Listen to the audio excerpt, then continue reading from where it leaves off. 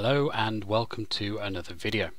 Today we're going to be doing an unboxing of the new ZBox. Now you may remember from last time I did say that I was going to try and cancel the ZBox because it just wasn't really what I was looking for. A lot of stuff that I'm getting in these boxes just doesn't interest me. It turns out that cancelling it is a little bit harder than you would expect it to be. I won't go into all the details, but it kind of like left a really bad taste in my mouth so much that after the next ZBox I'll be cancelling that as well.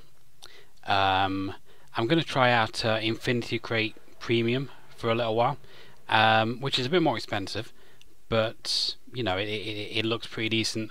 I've heard good things, and I'll see if it's any good. I probably wouldn't recommend subscribing to anything run by the Hook Group.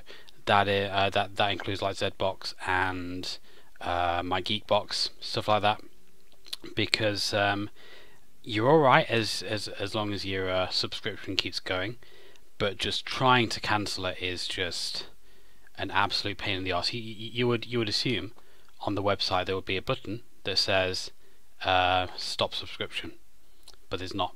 You've got to message them, and you've got to message them in a quite small time frame.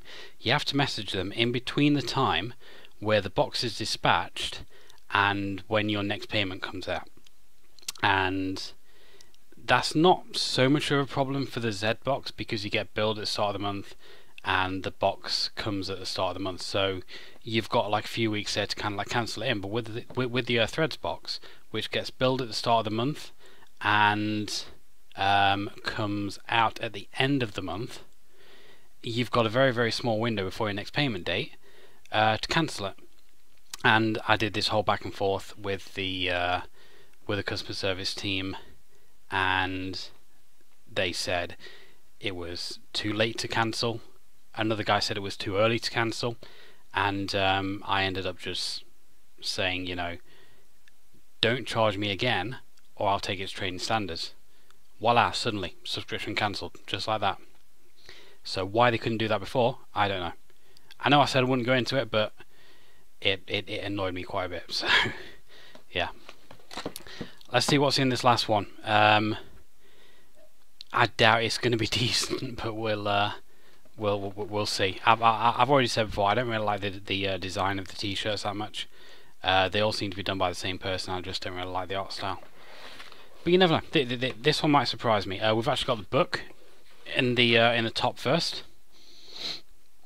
That is Armada by Ernest Cline.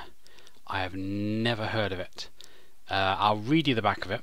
It says, it's just another day of high school for Zach Lightman. But then he glances out of his classroom window and spots the flying saucer. Zach thinks he's going crazy. The UFO he's staring at is straight out of the video game he plays every night, Armada, in which the gamers just happen to be protecting the Earth from alien invaders. But what Zach's seeing is all too real, and his skills are going to be needed to save the Earth from what's about to befall it. Yet even as he scrambles to prepare for the alien onslaught, Zach can't help thinking of all the science fiction books, TV shows and movies he grew up reading and watching. Doesn't something about this scenario seem a little too familiar? So that's what that's about. Geez, I mean, it's a fair-sized book, and look at the size of the text. That is a lot smaller than the text that you get in a regular book. That is huge. I will probably never read that. From the back, it doesn't sound like my kind of thing. But like I said, I wasn't expecting decent things in this box. We have a t-shirt, which is the last thing in the box. So I'll pop that down. Let's see what we've got.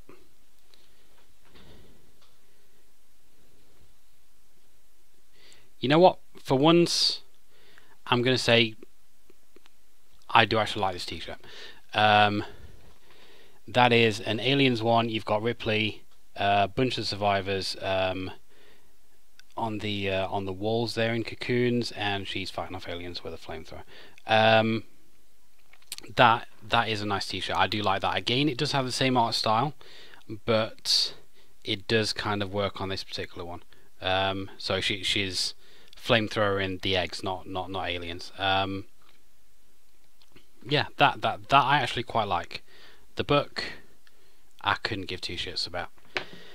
But yeah, that was the final, definitely final Threads box. And there will be no more of those. Join me again in a few weeks' time. We'll be taking a look at the final ZBox, unless I have problems unsubscribing from that as well. In which case, fuck me. But we'll get to that when it happens. And the comics one, which I'm going to wait for and then cancel, because I have been billed for it like 2 months ago, and it's still not come. No, well, I mean, it's not just me; like no one's got it yet.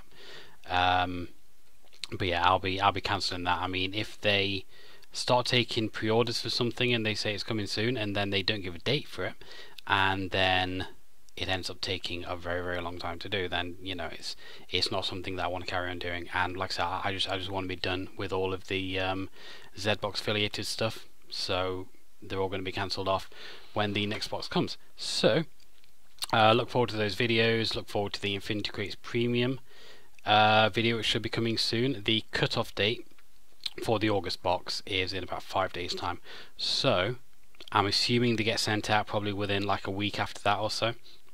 I'm not entirely sure what the time frame of that is. I only subscribed to it like a few days ago, so that should be coming hopefully within the next 2 weeks or so. But we'll see what happens with that. So if you enjoyed this video, please click like, comment and subscribe, and I will see you next time.